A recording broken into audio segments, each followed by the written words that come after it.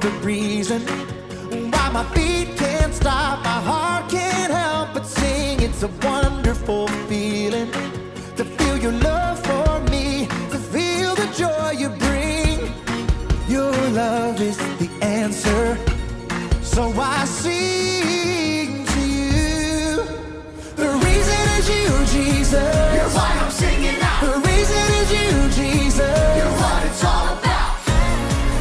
The cross you set me free, and I'm thankful that you love me. Whoa, oh, oh, oh, I'm thankful that you love me. Whoa, oh, oh, oh, oh, oh.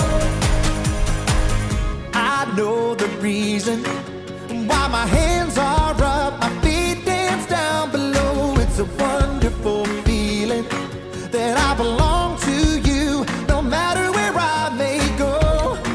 Your love is the answer, so I sing to you. The reason is you, Jesus. You're why I'm singing now. The reason is you, Jesus. You're what it's all about. At the cross you set me free, and I'm thankful that you love me. Whoa.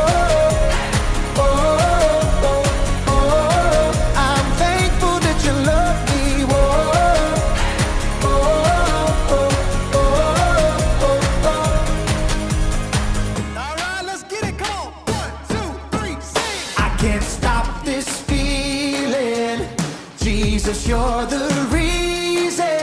I never wanna shake this feeling. Jesus, you're the reason. I can't stop this feeling. Jesus, you're the reason. I never wanna shake this feeling. Jesus, you're the reason. The reason is you, Jesus. You're why I'm singing now. The reason is you, Jesus. You're what it's all about. At the cross you set me free, and I'm thankful that you love me. Whoa, oh, oh, oh, oh. So thankful that you love me. Whoa, oh, oh, oh, oh, oh, oh. Come on, come on. I can't stop this feeling. Jesus, you're the reason. Let's go. I never wanna shake this feeling. Jesus, you're the reason. Come on. I can't stop this feeling. Jesus, you're the reason. Come on. I never wanna shake this feeling. Jesus, you're the reason.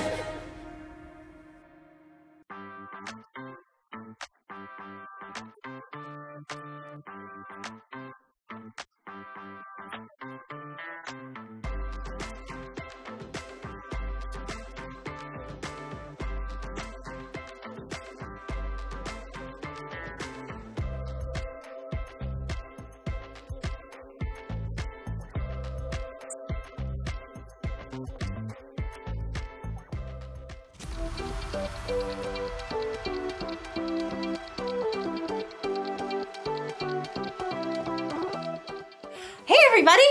My name is Haley, and I love hunting for treasure and all things ancient. And I've discovered a very ancient flower! So, I've got a flower pot, some dirt, and some seeds. Let's get digging. These seeds are for a flower called King Solomon's seal. So, they should remind us to have wisdom. Wisdom is finding out what you should do and doing it. King Solomon is thought to be one of the wisest men who ever lived. Some say this very plant was growing in King Solomon's royal palace. 1, 2, 3!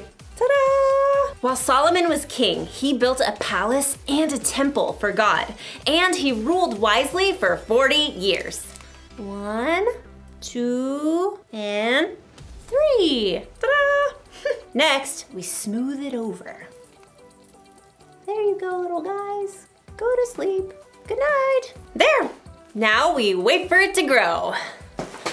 I'm watching you. Oh, nothing's growing. What am I missing? Oh, Haley, how could I forget? Every seed needs water to grow. King Solomon would have remembered that. Yay! Sometimes I wish I could be wise like King Solomon. Do you ever wonder how he got to be so wise? Well, we'll find out in today's story. I suspect I'll be admiring my flowers when you get back. See ya! Oh, I think I saw something! Nope. Soon as you get back. Hurry back.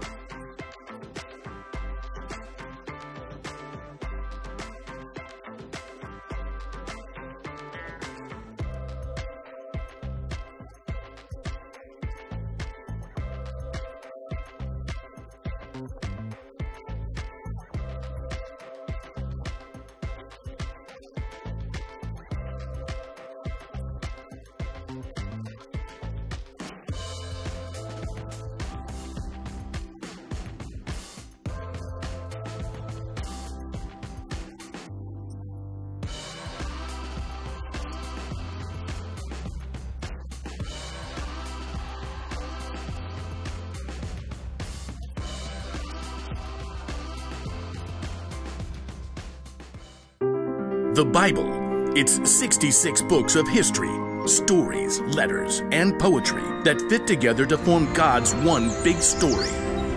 The epic adventure of how He created us and loves us so much that He made a way to rescue us.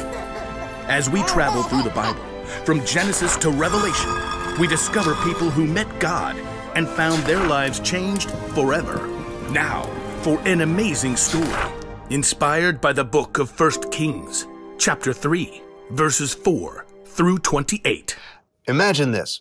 You're in a deep sleep, dreaming, when all of a sudden, the creator of the universe shows up and says, "Ask me for anything." Anything. You could ask for anything in the world and have it. What would you say? Perhaps you'd request an unlimited Amazon account where you could get whatever you want for free. Or perhaps you'd request a flying race car that can be dropped off at the moon or on the beach.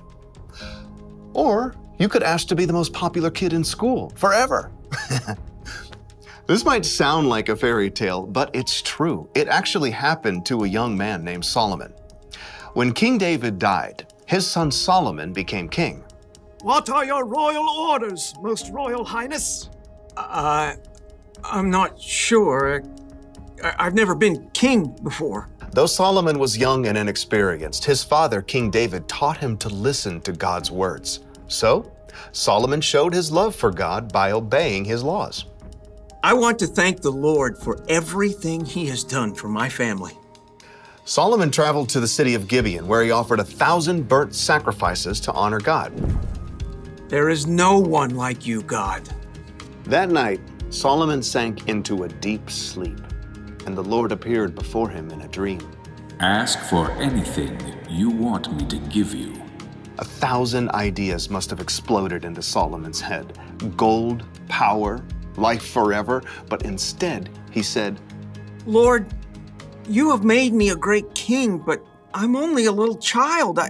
I don't know how to carry out my duties. I'm here among the people that you have chosen. They are a great nation, so give me a heart that understands. Then I can rule over your people. I can tell the difference between what is right and what is wrong. It was a simple request, but one that would change Solomon's life forever. You have not asked to live for a long time. You have not asked to be wealthy. You have not even asked to have your enemies killed. Instead, you have asked for wisdom. I will give you a wise and understanding heart. As long as you live, no other king will be as great as you are. As the dream faded, Solomon woke with a start. Was that real? That was real! Amazed, Solomon returned to Jerusalem, where he once more gave sacrifices to honor God and held a great feast for all his officials. What are we celebrating, Your Most Royal Highness? God has promised to give me wisdom to lead the kingdom. How is that working out for you? Well, it was in a dream. Ah, I see. Perhaps Solomon wondered at first whether he really had received wisdom from God, but this was soon put to the test. Your Most Royal Highness, you must help the people solve their problems. I'll do my best, with God's help. First order of business, we have these two ladies here. State your business, please. My friend and I... Okay, so she's not my friend anymore. Speak for yourself. I'm trying to. We live in the same home, and we both had baby boys. But her baby died, and so she took my boy in the night, and now she says my baby is hers. See? That's not her baby. No way. This baby is my son. Is not. Is too. Ladies! Solomon turned to the first woman. You say my son is the living baby, but your friend says the baby is her son. That's a lie. Is not. Is too. God gave Solomon a wise idea. Bring me a sword. An official quickly brought the king's shining sword. Your royal sword, Your Royal Highness. Solomon studied the two women carefully. Excellent. Now, cut the baby in two parts. Give one half to the first woman and one half to the second. Solomon had no intention of harming the baby, but he knew this was the way to find the truth. No! No! Give her the baby. Don't kill him. Oh, whatever. Neither of us will get the baby. Solomon could instantly see which woman truly cared about the baby. Give the boy to the first woman here. She is his mother. Thank you. Oh, thank you. No fair. That was totally a trick. The baby was given to his true mother. All the Israelites heard about Solomon's decision and trusted that he would judge them fairly too. God made Solomon so wise that his understanding couldn't even be measured, like the sands on the seashore.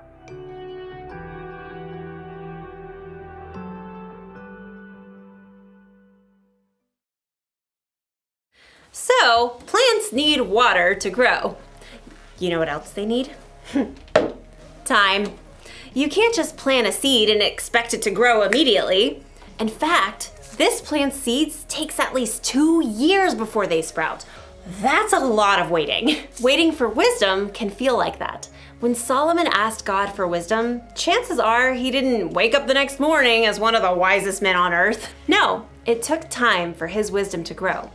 The good news is that we can ask God for wisdom. Jesus' brother James once wrote, "If any of you needs wisdom, you should ask God for it. He will give it to you." Maybe wisdom will just pop into your head right when you need it. Or maybe your wisdom will grow gradually like a flower as you learn from the people you meet, the mistakes you make, and the things you experience. No matter what though, you can trust God to give you wisdom. That's the one thing to remember today. Trust God to give you wisdom. When you have a tough decision to make or some problem that you're dealing with, talk to God about it. Ask Him for the wisdom to know what to do. Then look and listen. If you're having trouble understanding what God is trying to show you, ask someone you trust to help. Wisdom may not come as soon as you think or in the way you think it will, but keep digging. God wants to share His wisdom with you. So, looks like these little flowers aren't gonna grow while I watch. It's gonna take some more time. Check back with me in 2 years, and I will see you then. Bye.